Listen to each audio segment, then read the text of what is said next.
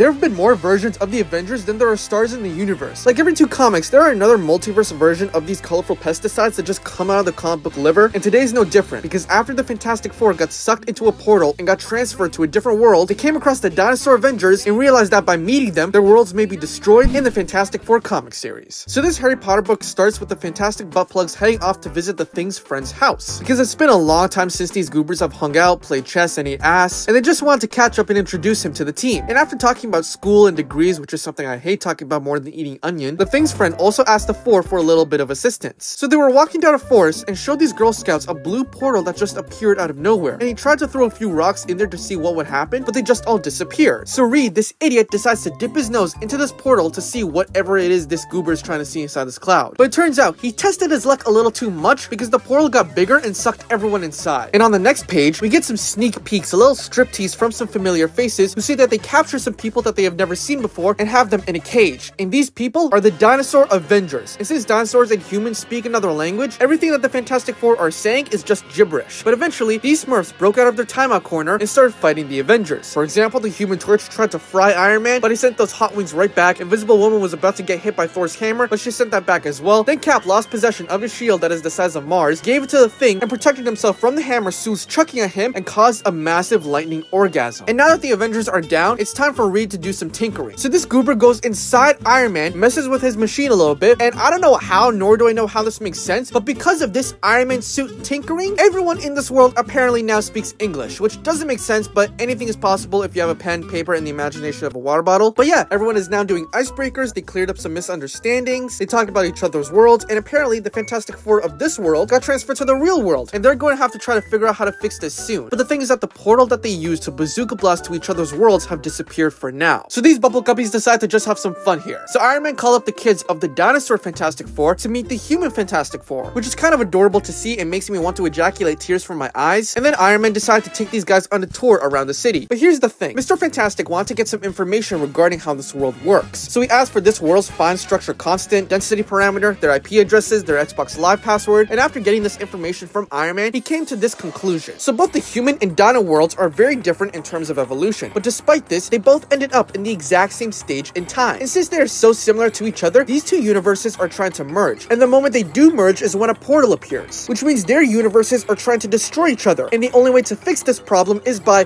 get this, blasting the two universes apart. That's right, Iron Man is going to piss out some repulsor Powerade out of his suit in hopes that it can move an entire universe that is more dense than a little girl's skull. But anyways, that's what they did. So the portal opened and Reed was sending his team away while keeping Iron Man in position and blasting away at the other universe. Until all of a sudden, both Tony and Reed got hit by some green mucus, and it turns out it was a Dr. Doom T-Rex ready to stomp on the party and make sure that these two universes do make out with each other. And yeah, that's it. Bye.